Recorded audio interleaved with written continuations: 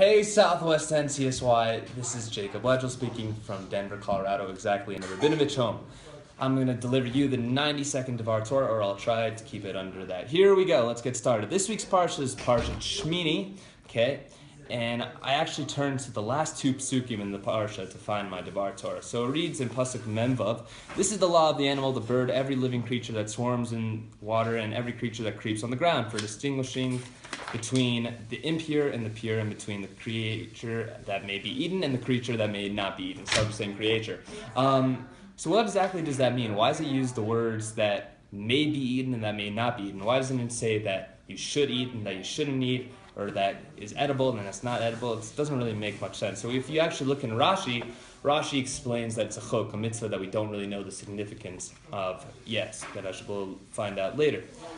So what does that chok have to come into play with what I'm going off about? If we turn to Parshas Kedoshim and actually go to the very, very last pasuk over there in Kedoshim, we will find our answer, hopefully. Okay? So the pasuk reads out, you shall be holy for me, for I, Hashem, am holy, and I have separated you from among the people to be mine.